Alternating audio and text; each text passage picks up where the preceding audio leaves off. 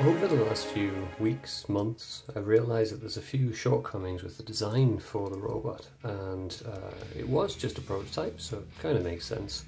But what I'd like to do is make it a little bit more stable. So one of the issues that I did have was one of the feet started coming off quite frequently because it's only really pinned through to the actual servo itself. So what I would like to do is rebuild this with another version that is a little bit more sturdy and hopefully a little bit more configurable as well. So what I've tried to do is pull apart the original design for the head and rebuild it in a way that means that if I need to swap parts out, I can actually do that without too much effort. For those of you who aren't too familiar with the project, it is a small companion robot that runs with a Raspberry Pi and an Arduino connected via serial, and also has machine learning and artificial intelligence running on Python. Now what it has is it has a single eye, which is the Raspberry Pi camera. It has an output, which is an LED that is used on the other eye, which was previously there. And then it also has motion sensor. It has power management, and then we have the ability to run various AI algorithms, which are now running on the Raspberry Pi and also on the Coral USB accelerator. And that's a fairly new addition, and it's also been part of the reason why I've decided to change the layout, because it didn't fit in the original head. It was bolted on the top. So what I'm trying to do is rebuild this in a modular format, which means that if I need to swap a piece out, I can do that without having to reprint the entire head. So what I've done is I've taken a load of small pieces, like the eye. I also have this, which is a cover for the eye, and eventually it will be mirrored, so you'll only see the light shining through.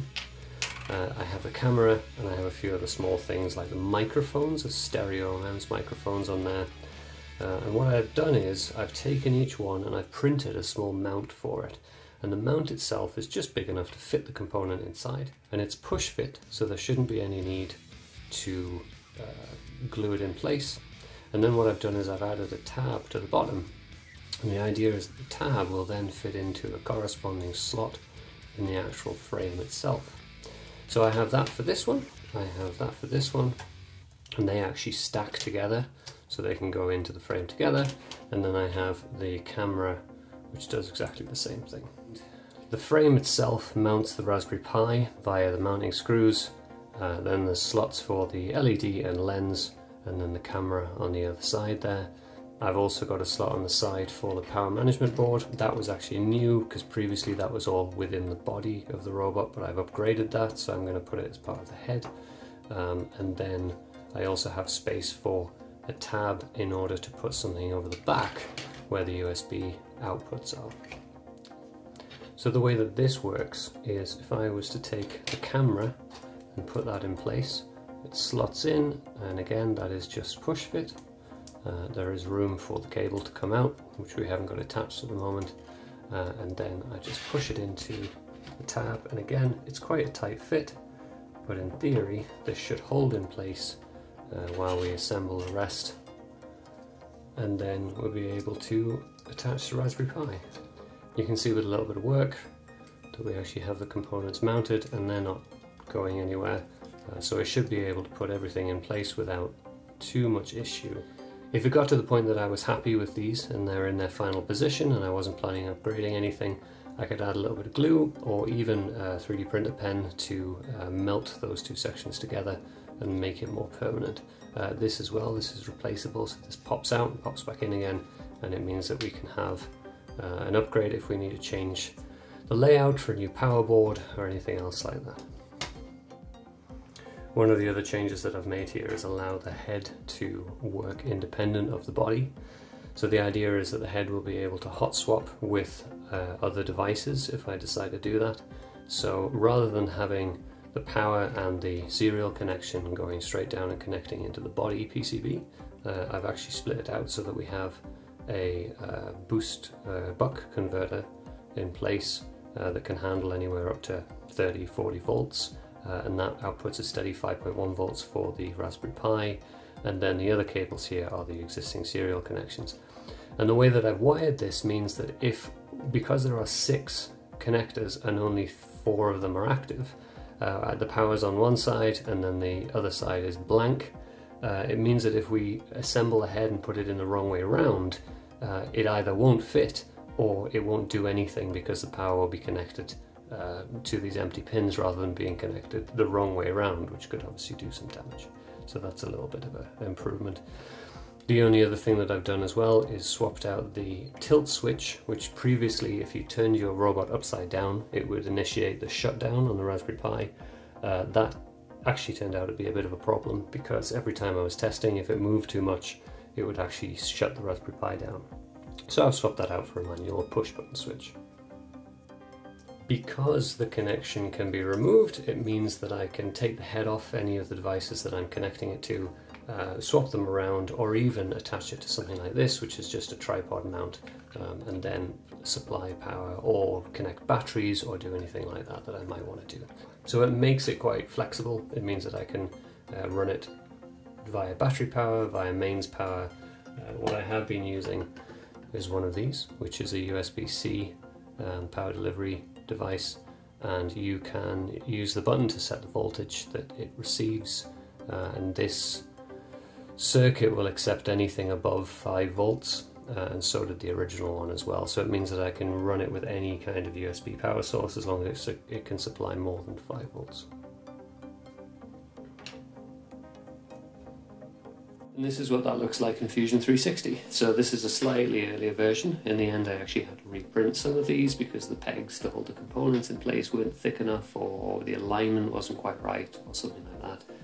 And I've also since added a bottom piece to make sure that everything fits together and holds together quite tightly. So you can see I've imported the Raspberry Pi model just as a reference.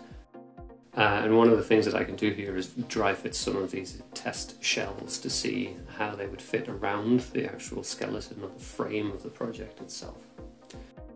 So this is what all of this looks like once it's been printed, and this is the top piece, and all I'm doing here is adding some standoff screws. These are 3mm nylon, and then once I've done that I can start to fit the Raspberry Pi board to it, assemble it all into one piece. So then I have the Coral USB accelerator added to the top, and again there are individual mounting points for that, so if I need to adjust it or move it, I can just move those mounting points. And then I slide the cable in between the two layers with the standoff screws, keeping things separate. That just means there's a bit of heat dissipation between the two devices because the Coral USB can get quite hot. And the plan is to keep that piece exposed to the air so it can dissipate the heat a little bit if it needs to. And then it's time to add the power board. So again, that piece slots into the tab on the side, and then the power board just push fits onto the mounts that are 3D printed. All of these pieces could actually be laser cut. It's designed to be as flat as possible. There may be a couple of elements you'd have to adjust, like these pegs or the screw thread for the tripod mount. One of the things that I noticed when I was assembling it was that my custom PCB gets in the way of the standoff screws that mount the Raspberry Pi to the 3D printed top and bottom pieces. So unfortunately what I've had to do is extend it a little bit and have it so the Raspberry Pi is mounted to the top, and then on the side that causes the problem I've actually had to put separate standoff screws on a slightly different place and actually adjust them with spacers to make them match. One of the other things I wanted to do was add some sort of mirror effect to the lens. So I've used some window foil that's designed to reflect the heat from windows, and it's adhesive on one side, and all I've done is cut a little bit of a square off that and then stuck it to the other side of the lens. Once that was in place, it was time to add the camera. Now unfortunately the camera cable does need to be turned 180 degrees from what I originally thought, so it does have a little bit of a twist in it, but that should be able to go underneath the bottom piece to hold it out of the way, and hopefully shouldn't cause any problems with the operation itself. And then it's time to add the bottom piece, and you can see there's a separate slot for the power cable to connect to. Again, that's just push fit. It may need to be secured in place with a little bit of hot glue. You can see the hole for the tripod mount, and then there is gap for the GPIO pins so that we can still connect things if we want to continue development without pulling this apart. And then the two pieces on the side are where you would slot the microphone mounts. And then a couple of screws on the bottom and everything's assembled. And you can see there's still a gap along the back where I might want to have a separate piece to hold everything together, especially that power button. But for now I'm just going to test fit everything and we'll attach it to the tripod and see what it looks like.